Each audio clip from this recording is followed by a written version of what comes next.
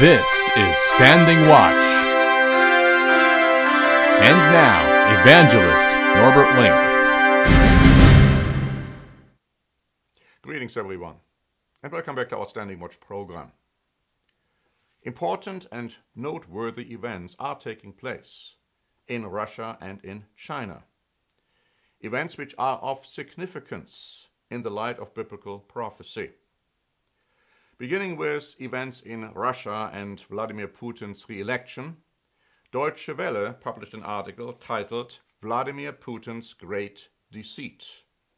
They wrote on March 18, "It is no surprise that Vladimir Putin was re-elected as Russian president for 6 more years. The outcome of this bogus election was preordained." Now they will be talking about in physical terms, but I thought the term preordained is quite interesting, perhaps also in light of other influences. The article goes on to say the Kremlin controls every aspect of the political process in Russia, and it didn't leave anything to chance during this electoral spectacle. Many Russians undoubtedly voted for him. He is clearly popular with the public. The president's power rests not only on state repression, but also on the media's portrayal of him as Russia's only conceivable leader. Many in the West fear Russia's unpredictable and aggressive stance on the international stage. Putin is prepared to further escalate confrontation with the West. Putin will not change his course.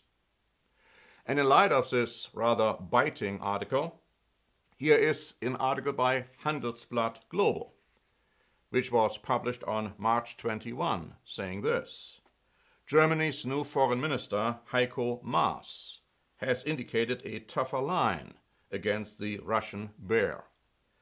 Mrs. Merkel is unlikely to shift her line. Those who set the tone in her government do not trust Mr. Putin and see his expensive foreign policy as a threat to the European security architecture. Russia intervenes in neighboring countries, launching cyber attacks in Europe and the United States. And in Syria, it is waging a merciless bombing war against the opponents of dictator Bashar al-Assad. And in light of this, the question is still being debated as to whether or not Mr. Putin should have been congratulated for his election, quote-unquote, victory.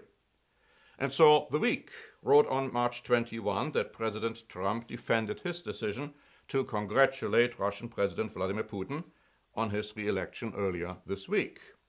The Washington Post had reported that Trump was warned by national security advisors not to congratulate Putin, and aides told the president he needed to condemn the poisoning of former Russian spy Sergei Skripal and his daughter Julia in England earlier this month, widely blamed on Moscow.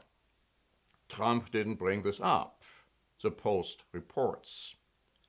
Now, in all fairness, most leaders, including of the Western world, congratulated Vladimir Putin, and so did Angela Merkel, and so did one of the first ones, the German president.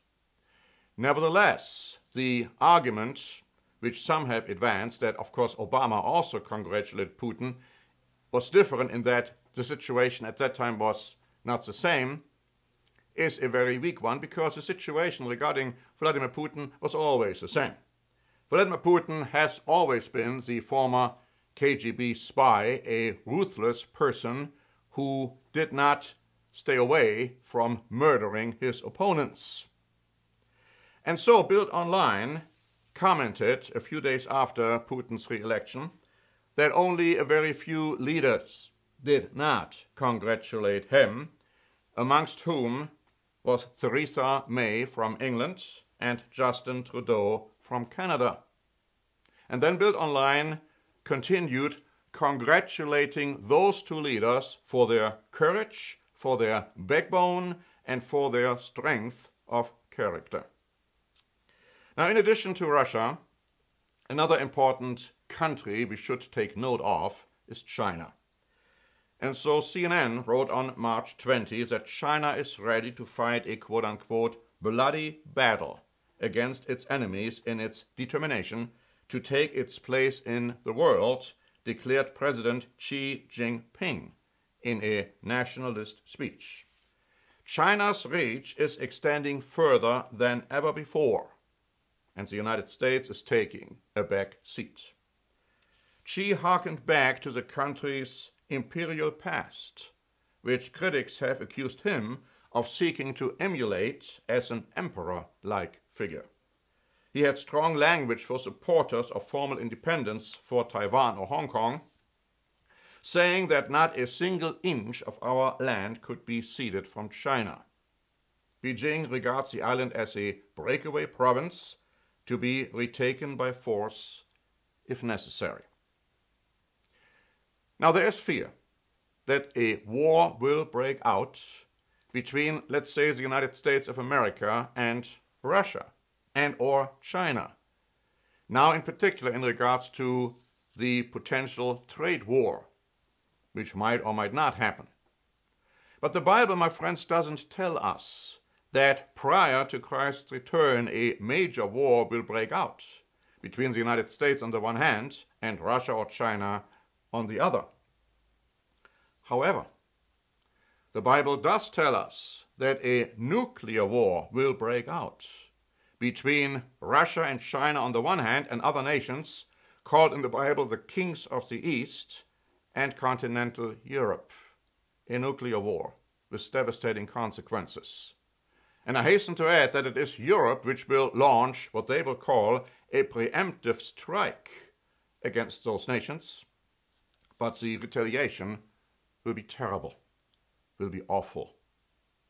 And the Bible also tells us that just after Christ's return, those surviving nations of the Far East will try to launch a military attack on survivors in the United States of America and Great Britain, who by that time will have been sent to another place to live. But God will intervene and stop this war from taking place. Nevertheless, we find the desire to do just that. And by the way, the book of Ezekiel talks about these events and says that the Far Eastern nations will be led by a military leader from China. You might call him an emperor. We all have ideas as to what may happen, but the Bible tells us exactly as to what is going to happen. And we have prepared a booklet, Biblical Prophecy from Now Until Forever, which describes these events which I'm talking about today and what will lead to not only the most devastating period in the history of mankind called the Great Tribulation, but also the return of Jesus Christ. And let me tell you, my friends, these events are not that far off as most people might realize or think. They are much closer, and you need this free booklet to tell you exactly as to what is happening and why. So thank you very much for listening. This is Norbert Link for the Standing Watch program.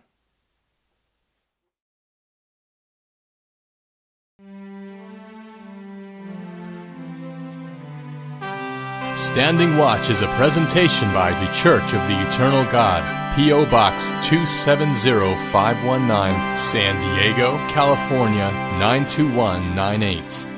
More information is also available at our website, eternalgod.org.